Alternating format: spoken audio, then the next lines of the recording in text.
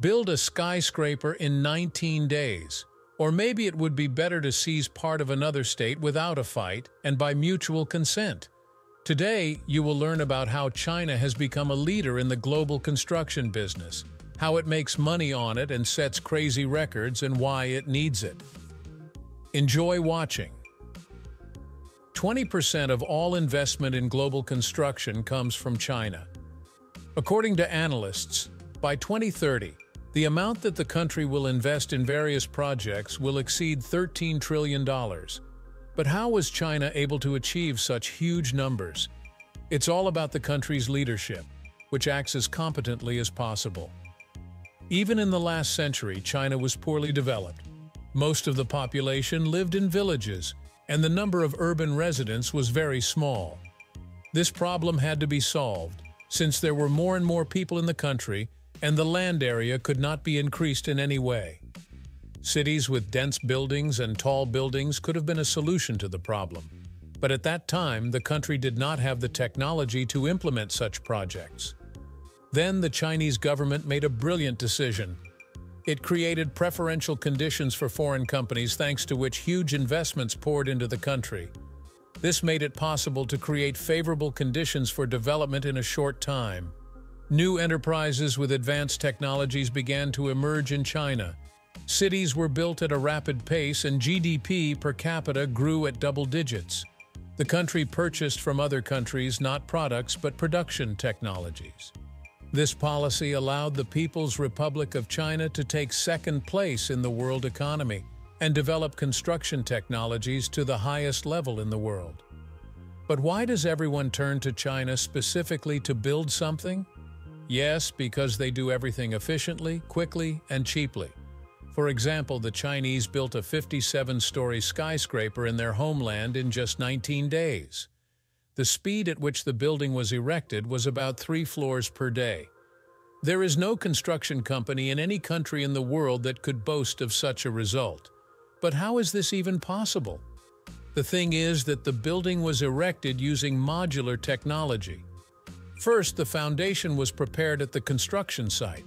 It took, of course, more than 19 days, namely several months, but the walls and roofs themselves were built during this time.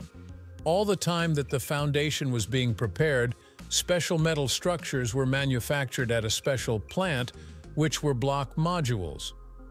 Their meaning is that you can build a building like a toy constructor, only on a larger scale. Further, when everything was ready for construction at the construction site, all the remaining building materials were brought there, and specially trained workers erected the building in strict sequence.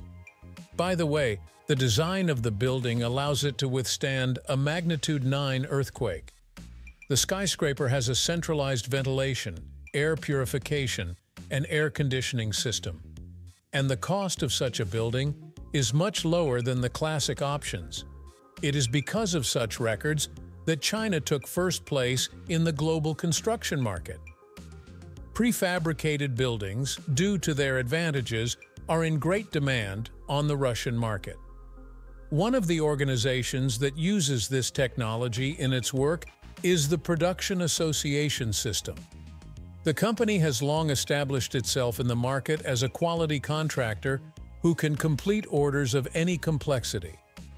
The team consists of only professionals, and a variety of block modules are offered to choose from, ranging from ordinary office premises to complex technical structures.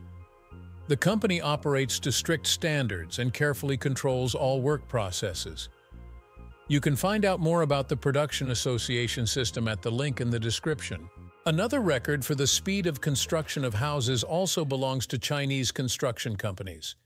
They were able to build a 10-story residential building in just 29 hours. The house meets all standards and, as the designers note, has a huge margin of safety.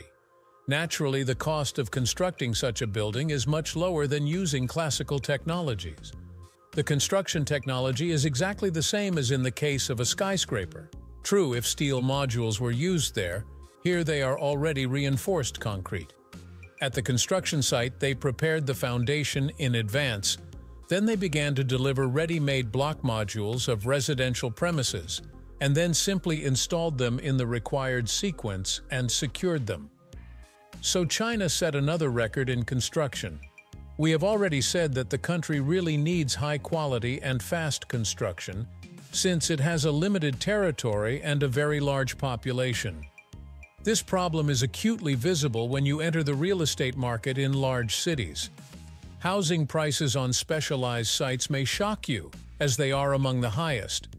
But this is not the only reason why China is so diligently studying new technologies. It is also a very profitable business. Take Africa, for example. There are many countries in it that have problems with money and science. They are not able to build, for example, a dam on their own. Therefore, they turn to foreign construction companies. This is where China comes into the picture. It offers the best conditions for both construction and lending. Other states take advantage of this. But where is the income here? It's simple. African countries cannot always pay their loans regularly. They already have little money, and then there are expensive buildings.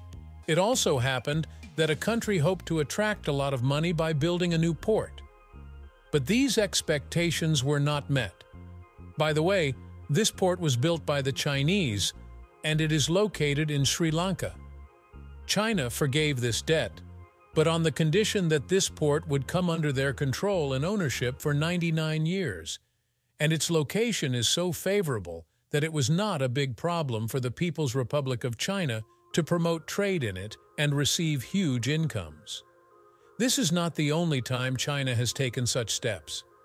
Perhaps these are their strategies for conquering the world when weaker states will be forced to give their lands for use. For example, in that same ill-fated port, both locals and the Chinese themselves work. But the locals' salaries are several times lower, and they do not occupy high positions. This is how China builds its business based on construction.